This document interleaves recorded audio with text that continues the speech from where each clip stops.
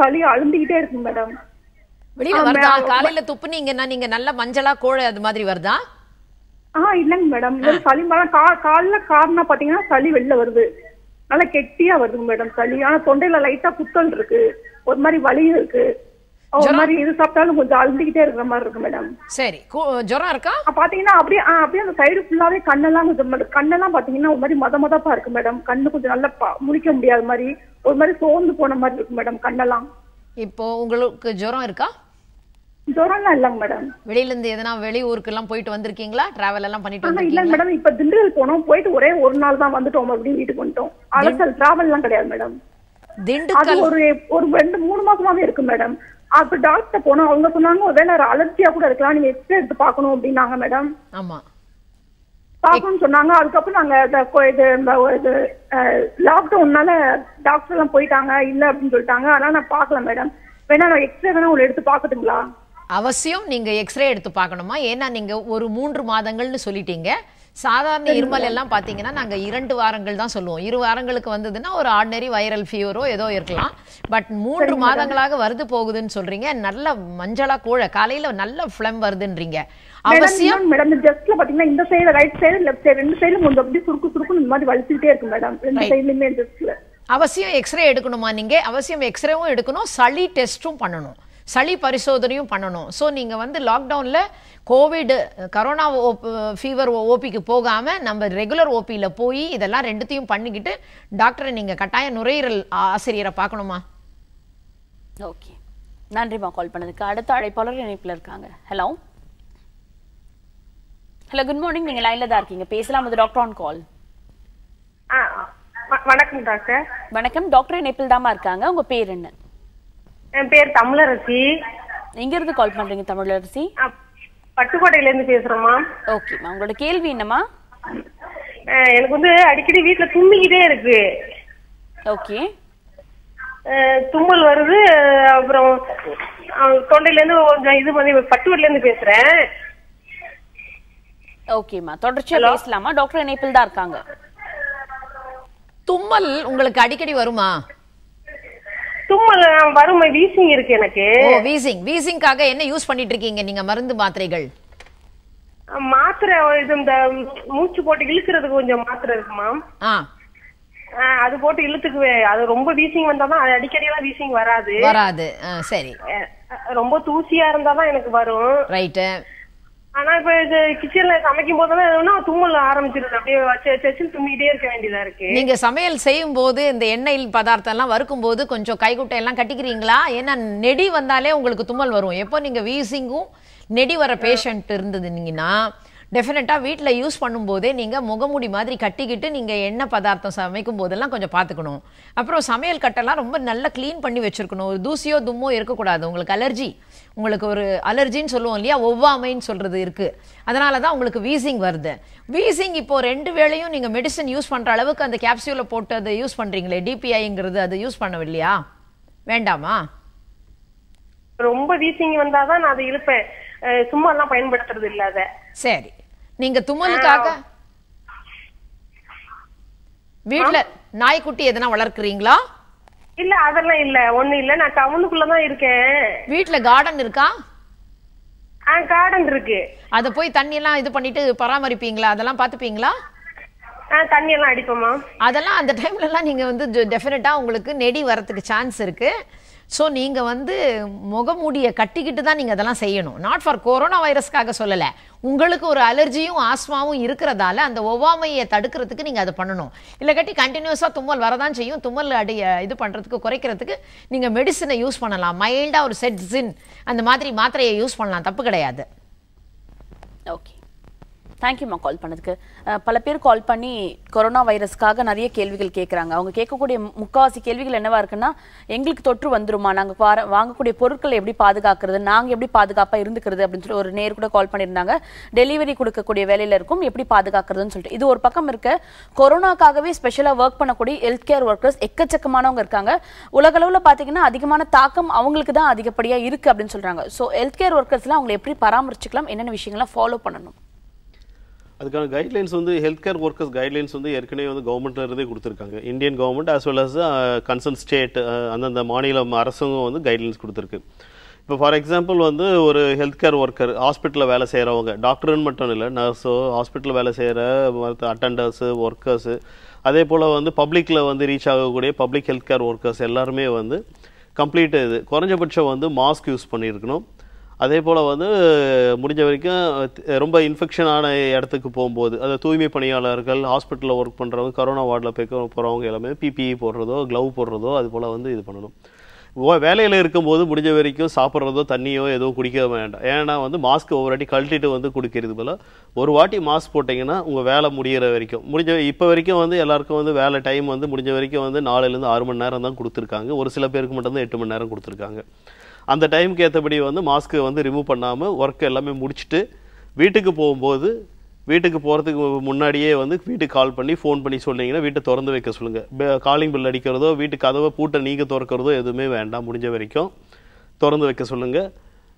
நேராக வீட்டுக்குள்ளே போனீங்களா இல்லை வீட்டுக்கு வெளியவே இடம் இருந்ததுன்னா நீங்கள் கொண்டு போன திங்ஸ் எல்லாமே இன்க்ளூடிங் மொபைல் ஃபோன்லேருந்து எல்லாமே வந்து வீட்டுக்கு வெளியே வச்சுட்டு நேராக பாத்ரூம் போயிட்டு ட்ரெஸ் எல்லாமே ரிமூவ் பண்ணி ஒரு ஹாட் வாட்டரில் சோப் சொல்யூஷனில் போட்டு முக்கி எடுத்துருங்க. குளிச்சுட்டு வந்த பிறகு அதுக்கப்புறம் வந்து அந்த துணியெல்லாம் வந்து காய வச்சுட்டு நீங்கள் யூஸ் பண்ண திங்ஸ் இன்க்ளூடிங் பென்லேருந்து கண்ணாடி ஸ்பெக்ஸ்லேருந்து மொபைல் ஃபோன் எல்லாமே வந்து திருப்பி ஆல்கஹால் பேஸ்ட் சொல்யூஷன் போட்டு ஒரு வாட்டி நல்லா தொடச்சிட்டு அதுக்கப்புறமா யூஸ் பண்ணலாம். இதே போல் வேலை டைமில் வந்து நீங்கள் க்ளவ் யூஸ் பண்ண முடியாது ரெகுலராக, அது போல் இது அடிக்கடி வந்து நீங்கள் மற்ற வேலைகள்லாம் பார்க்க வேண்டியிருக்கு அப்படின்னும் போது வந்து குறைஞ்சபட்சம் வந்து 2 மணி நேரத்துக்கு ஒரு வாட்டி நல்லா சோப் போட்டு 20 செகண்ட் வந்து சொல்யூஷன் போட்டு நல்ல சோப் சொல்யூஷன் போட்டு கழுவிக்கிறது நல்லது. இல்லைன்னா ஆல்கஹால் பேஸ்டு சொல்யூஷனில் வந்து நீங்கள் கையை கழுவிக்கிறது நல்லது. Okay sir. அடுத்த அழைப்பாளர் இணைப்பில் இருக்காங்க. ஹலோ. ஹலோ, வணக்கம். சொல்லுங்க, உங்க பேர் என்ன? என் பேர் ரக்ஷன் மேடம். ஓகே சார், உங்களோட கேள்வி என்ன சார்? என்னோட கேள்வி வந்து காலை நைட் ஆனா வந்து மூக்கு அடைச்ச மாதிரி ஒரு சைடு மூக்கு அடைச்சா மூச்சு விட முடியுது. மூச்சு விட எந்த பிரச்சனையும் இல்லை. ஓகே. நைட் ஆனா அடைச்சது, காலையில ஆனா மூச்சு அது அடைக்க முடியும், நல்லா மூச்சு விட முடியுது. 2 பக்கம் 2 சைடு மூச்சு நல்லா இழுத்து விட முடியுது. இது எதனால வருது? ஓகே. ஒரு நேசல் அலர்ஜி இருந்தா வரும். தட் இஸ் மூக்குக்கு ஒரு அலர்ஜி இருந்ததுன்னா வரும். உங்களுக்கு வந்து இஎன்டி இது ரெகுலரா வந்திருக்கா? இதுக்கு முன்னாடி எல்லாம் வந்திருக்கா உங்களுக்கு? இதுக்கு முன்னாடி வந்தது கிடையாது. வந்ததே கிடையாதா? ஆமா. அப்போ நீங்க வந்து நைட்ல இருந்து நைட்டு படுத்து எழுந்து காலையில எழுந்துக்கும் போது தானே இருக்குதுன்றீங்க. சார் இணைப்புல இருக்கீங்களா சார்? ஆமா, என்ன இருக்கு சார்? என்ன நீங்க உங்க பெட் எல்லாம் கம்ப்ளீட்டா க்ளீன் பண்ணணும் சார். பெட்ல வந்து சில சமயம் தலை உரையில எல்லாம் நம்ம என்ன சொல்றாங்கன்னா சில போலன்ஸ் மைட்ஸ் எல்லாம் இருந்ததுன்னா அந்த ஒரு அலர்ஜியால உங்களுக்கு ஒரு மூக்கு அரிக்கிற மாதிரி இருக்கும், மூக்கு அடப்பெல்லாம் வரும். ஆமா ஆமா, அதெல்லாம் நீங்க வந்து நல்ல தூசி தட்டி அதெல்லாம் ரெகுலரா க்ளீன் பண்ணாலே சரியாயிடும். அது ஒரு அலர்ஜி தான், அதுவும் ஒரு ஒவ்வாமை தான். சளி கிடையாது, இருமல் அதான் அதனால நார்மல் காய்ச்சல் எதுவும் கிடையாது. ஓகே அதான். தேங்க் யூ சார் கால் பண்ணதுக்கு. நெக்ஸ்ட் காலர் இணைப்புல இருக்காங்க. ஹலோ. Hello, good morning. நீங்க லைன்ல தான் இருக்கீங்க, பேசலாம். அது டாக்டர் ஆன் கால். ஓகே, நம்ம நிகழ்ச்சியில் இன்னைக்கு கொரோனா சார்ந்த பல்வேறு கேள்விகளை நேயர்கள் கால் பண்ணி கேட்டு தெரிஞ்சுட்டு இருக்காங்க. ஸோ கொரோனா சார்ந்த கேள்விகள் மட்டும் இல்லாமல் ஆரோக்கியம் சார்ந்த எல்லா வகையான கேள்விகளுமே நீங்கள் கால் பண்ணி கேட்டு தெரிஞ்சுக்கலாம். நீங்கள் கால் பண்ண வேண்டிய நம்பர் 0444459444. அடுத்த அழைப்பாளர் இணைப்பில் இருக்காங்க, உங்ககிட்ட பேசலாம். ஹலோ. ஹலோ, வணக்கம். சொல்லுங்க சார், உங்க பேர் என்ன? வணக்கம் சார், நாங்கள் ராணிப்பட்டம் மாவட்டத்தில் பேசுகிறோம். ஓகே, உங்க பெயர்? எங்கள் பேர் இளங்கோ. எங்கள் ஒய்ஃப் வந்து கர்ப்பப்பையில் கட்டியிருக்கு. ஓகே. அதுதான் டாக்டர்லாம் போய் செக் பண்ணிட்டோம். Okay sir. அவங்க செக் பண்ணலாம் பண்ணிட்டோம், 2-3 டாக்டர் செக் பண்ணிட்டோம். ஓகே. அது வந்து ஆப்ரேஷன் பண்ணணும்னு சொல்லியிருக்காங்க, ரிமூவ் பண்ணிடணும் அப்படின்னு சொல்லியிருக்காங்க. இப்போ அதனால ஹலோ சொல்லுங்க சார். சொல்லுங்க சார். சார் இல்லை, ஒய்ஃபுக்கு என்ன வயசுங்க? வயசு வந்து 35 ஆகுதுங்க. 35. பீரியட்ஸ் வந்து நார்மலாக வந்துகிட்டு இருக்குங்களா? அதெல்லாம் நார்மல் தான் இருக்குது. 2 நாள் முன்னாடியே கூட ஆகுது. இல்ல அதிகமா போற மாதிரி எதனா இருக்குங்களா? அதிகமாலாம் எதுவும் இல்ல. வயிறு வலி இருக்கு. கொஞ்சம் 1 மந்த்ல 2 டைம் பண்ற மாதிரி ஆகுற மாதிரி ஆகுது. ஓகேங்க. அது மாதிரி சொல்லிருக்காங்க. அவங்க வந்து 35 வயசு ஆகுது, ரிமூவ் பண்ணிடணும் கர்ப்பப்பைன்னு சொல்லியிருக்காங்க. சரிங்க. அதனால எஃபெக்ட் சொல்லுங்க. மார்பாகம் சார். சொல்லுங்க. மார்பாகம் அந்த ரைட் சைடுல லைட்டா வலி இருக்குன்னு சொல்றாங்க. அதனால அதுக்கும் என்ன எஃபெக்ட் இருக்குமா வேற ஒன்றும் இல்லை. அது 35 வயசுல வந்து கர்ப்பப்பையில கட்டி இருக்கு அப்படின்னும் போது வந்து நீங்க ஸ்கேன் எல்லாமே பண்ணியிருப்பாங்க உங்க டாக்டர். ஸ்கேன் பார்த்துட்டு வந்து தேவைன்னா டிஎன்சி அப்படின்ற டெஸ்ட் கூட பண்ணியிருக்கலாம், அது தெரியல. சில சமயம் ஸ்கேன்ல வந்து பார்த்தப்ப கொழுப்பு கட்டி மாதிரி நல்லா கிளீனா தெரிஞ்சிருச்சுன்னா சத டெஸ்ட் தேவையில்ல, டைரக்டா வந்து சர்ஜரி பண்றது, ஒன்று கட்டியை மட்டும் ரிமூவ் பண்றதா இல்லை கர்ப்பப்பை மொத்தமா எடுக்கிறதா உங்க சம்மதம் இருந்தால், சரிங்களா, கர்ப்பப்பை எடுக்கிறதுக்கு வந்து சர்ஜரிக்கு வந்து பிளான் பண்ணியிருப்பாங்க. இந்த டைமில் வந்து வலி வருது அப்படின்னும் போது வந்து மார்புக்கு வந்து 35 வயசு கூட வந்து இந்த ஃபைப்ராய்ட் பிரச்சனை இருக்கும்போது மார்புக்கு வந்து ஒரு ஸ்கேன் எடுத்து பார்க்கறது நல்லது இந்த டைமுக்கு, சரிங்களா. மேமோகிராம் அப்படின்னு இருக்கு, அல்ட்ராசவுண்ட் மேமோகிராம் அப்படின்ட்டு நீங்கள் அல்ட்ராசவுண்ட் மேமோகிராம் பார்த்துட்டு மார்பில் கட்டி எதுவும் இல்லை, வெறும் வலி மட்டும்தான் இருக்குன்னா அது ஹார்மோன் சம்மந்தப்பட்ட பிரச்சனை. ஏன்னா கர்ப்பப்பை கட்டியோ மார்பு இதுவும் ரெண்டுமே ஹார்மோன் சம்மந்தப்பட்ட பிரச்சனையாக இருக்கும். அதுக்கு நீங்கள் ஹார்மோன் மாத்திரை மட்டும் எடுத்துக்கலாம். ஸோ எதுவாக இருந்தாலும் உங்கள் டாக்டர்கிட்ட பார்த்துட்டு அதுக்கான ஸ்கேன் எல்லாமே வந்து உடனடியாக பண்ணிக்கிறது நல்லதுங்க. ஓகே, நன்றி சார் கால் பண்ணதுக்கு. நம்ம நிகழ்ச்சிக்கு கால் பண்ண பல்வேறு நேர்கள் என்ன கேட்குறாங்கன்னா, பிற நோய்கள் இருக்கு ஆனால் கொரோனாலால எங்களுக்கு பயம் இருக்கிறதால அங்கே ஹாஸ்பிட்டல் போகிறத தவிர்க்கலாம் அப்படின்னு சொல்லியிருக்காங்க. ஒரு நேர் கிட்னிலேருந்து கல் வந்திருக்குன்னு கூட சொல்கிறாங்க. ஸோ எந்தெந்த நோய்களுக்கு அவசியமாக ஹாஸ்பிட்டல் போகணும், கொரோனாவோட பயத்தை தவிர்த்துட்டு பிற நோய்களுக்கான இம்பார்ட்டன்ஸும் கொடுத்தாகணும்ல, ஸோ அதை பற்றி ஒரு விழிப்புணர்வாக ஏதாவது சொல்ல முடியுமா மேம்? கட்டாயம் காச நோய் இப்போ இருக்கிறவங்கெல்லாம் காச நோய் மருந்துகள்லாம் வாங்கணும். இப்போ பார்த்தீங்கன்னா திடீர்னு நேற்று ஒரு இது வந்திருக்கு, ஒரு ஆர்டிக்கிள் வந்திருக்கு. இப்போ எல்லாம் கரோனான்னு பயப்படுறதால அவங்க காச நோய் மருந்துகள் எல்லாம் விட்டுட்டு இருக்காங்க. ஸோ வீட்டிற்குள்ளேயே காச நோய் உள்ளவர்கள் சாகிறார்கள் அப்படின்னு சொல்லிட்டு வந்திருக்கு. அது வந்து இன்னும் இந்தியாவிலேருந்து நம்மளுக்கு ஸ்டாட்டிஸ்டிக்ஸ் தெரியல, இந்தியாவிலேருந்து தான் ஆர்டிக்கல் வந்திருக்கு, பட் எக்ஸாக்டாக எந்த இடம்னு தெரியல. ஸோ அதனால் வந்து அதில் வரும் இருமல், மேல் மூச்சு, சளி எல்லாம் வரும். ஸோ அந்த நோயாளிகள் கட்டாயம் அவசியம் ஹாஸ்பிட்டலுக்கு சென்று வைத்தியத்தை கண்டினியூ பண்ணணும்.